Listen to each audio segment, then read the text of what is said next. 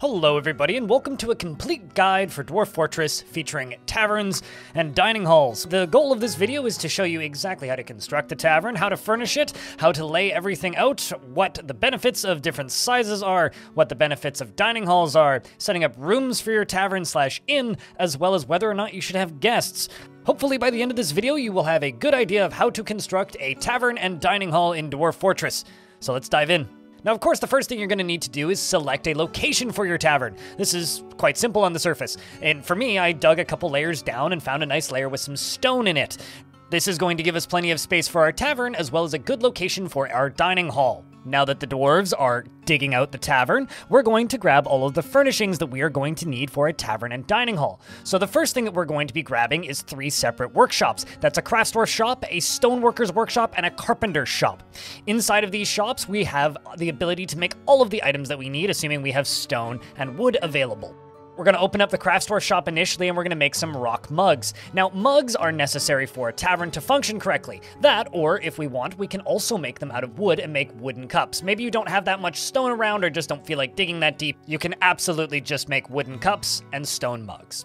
From there, we're going to move on to the stoneworker's workshop and queue up a handful of tables, as well as a couple of thrones to go alongside of our tables, because, you know, we're going to need tables and thrones, naturally. We could also make chairs out of wood, but for this video, we're just going to do everything out of stone. And then lastly, we're going to jump over to our carpenter's shop, and we're going to queue up some beds. Now, the reason we're going to queue up some beds is because we're going to be also attaching some rooms onto our inn to make a proper inn/tavern. The final thing that we're going to need to do is queue up a couple of coffers, because coffers are where mugs are stored in the tavern, alongside of musical instruments, but we'll get to that in a second. Once the dwarves are finished digging out the space for your tavern, you're going to open up your zone tool. You can do that by either pressing the key Z on the keyboard or by clicking the button down in the center of the screen. Then, from there, you're going to grab a meeting zone, and then you're going to click and drag and set it up as a nice little square over top of the zone, including the walls. From here, we then select the little plus symbol on the shield that is connected to the zone screen on the left. From there, you're going to see several different options: inn, tavern, temple, library, etc. But from here, we're just going to simply click on the Inn and Tavern tab. Then, if we click the little magnifying glass, it's going to give us our expanded options for the Inn and Tavern tab. The first of which you're going to see up here at the top. This is whether or not you're going to allow visitors in your tavern. By default, it allows all visitors using the little horsey symbol. Right next to it is the little tent symbol, which allows visitors and long-term residents. And then on the right is the dwarf face symbol, which is citizens only. This is going to minimize the risk of having an open tavern, allowing you to have a tavern that functions in your fortress without the risk of vampires and were-creatures and other kind of nasty individuals from stealing things from your fortress and potentially ending your fortress altogether. Right beneath that option is goblets. Now, goblets encompasses goblets, mugs, and cups. They are stored in a chest or coffer, which is why we constructed one earlier. That is going to be placed in the tavern.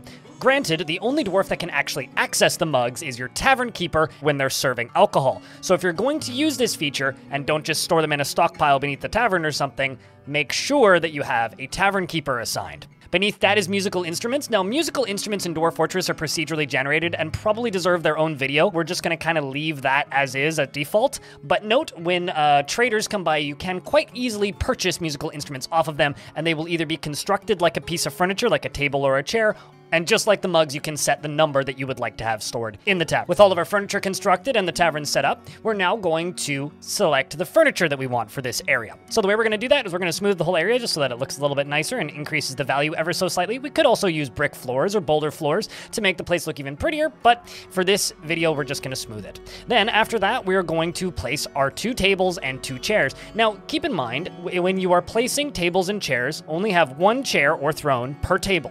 If you have more than 1 chair per table or throne per table, the dwarves will actually fight over who gets to use that table space, and it'll give them negative thoughts, so just keep that in mind. The next thing we need to do is place our coffer, or chest.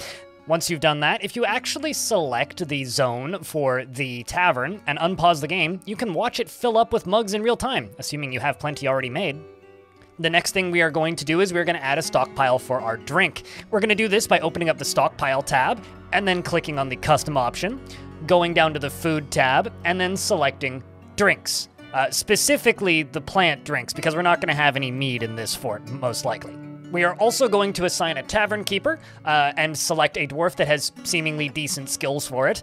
Keep in mind, some dwarves really like doing this task, and if you notice dwarves that particularly like hanging out in the tavern, might look into making them into a tavern keeper.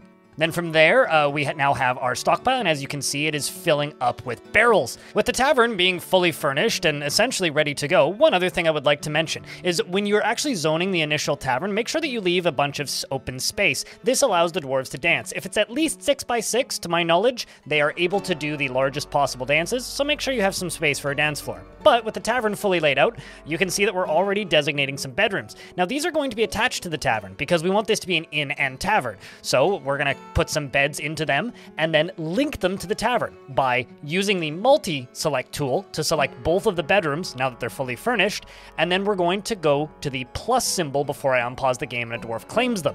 Then I'm going to assign them to the tavern. If we open up the tavern UI again, you can actually see that they are rooms that are now connected to the tavern.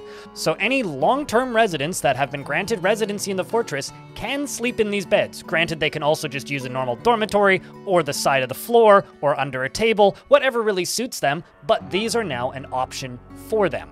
Now that our tavern and inn is fully set up, we're going to do one more thing that I think a lot of people skip. We're going to dig out a small space, and this is going to be used as a dining hall.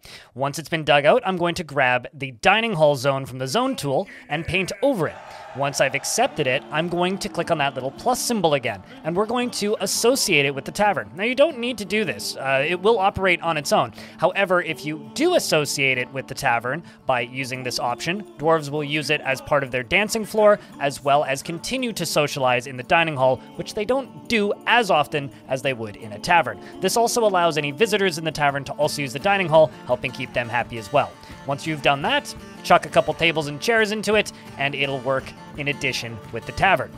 Now that you've made it to the end of this guide, I do hope that you have full knowledge now on how to build an inn and tavern and dining hall in Dwarf Fortress. If you have any questions, please leave them down below in the comments section. And if you would like to see more tutorials like this, check out my YouTube channel and also the KitFox YouTube channel, where you can find more Dwarf Fortress tutorials, well, than you'll ever really need. Thank you very much for watching this video, and I hope to see you in the next one.